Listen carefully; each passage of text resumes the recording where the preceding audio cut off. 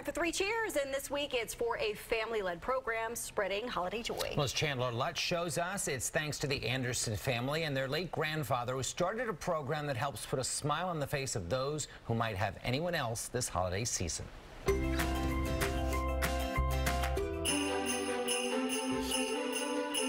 The students of Christ the King School in Northeast Philly are helping wrap presents. But these aren't just any gifts. It's a tradition. They're going to those who are alone this holiday season. It's all thanks to Harry Bodkin. He was the type of person that he would fill Christmas stockings for our whole entire family, extended family, everything.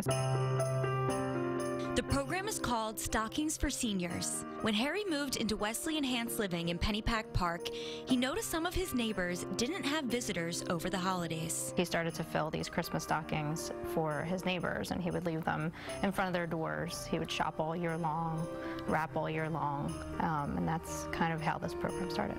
And this season, the program is expected to deliver 600 stockings to the residents of all Wesley Enhanced Living communities. Before Harry passed in 2005, he asked his granddaughter Jennifer to continue this tradition. It was amazing just to see how loved and appreciated that they felt during this time of year that sometimes can be really sad for residents, for anybody really. That's why these students have volunteered their time to help out, including Jennifer's son, Nathan. It's giving back to the community. Nathan has been involved with Stockings for Seniors since he can remember.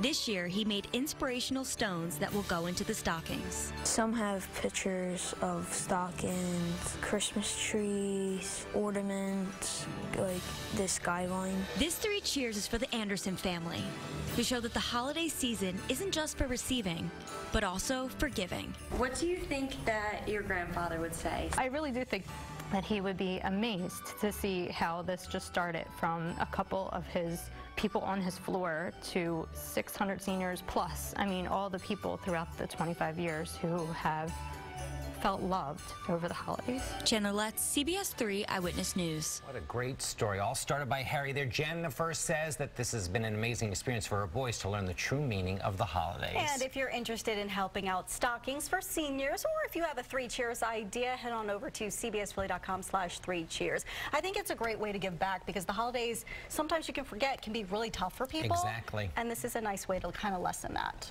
Great memory there. 6:20.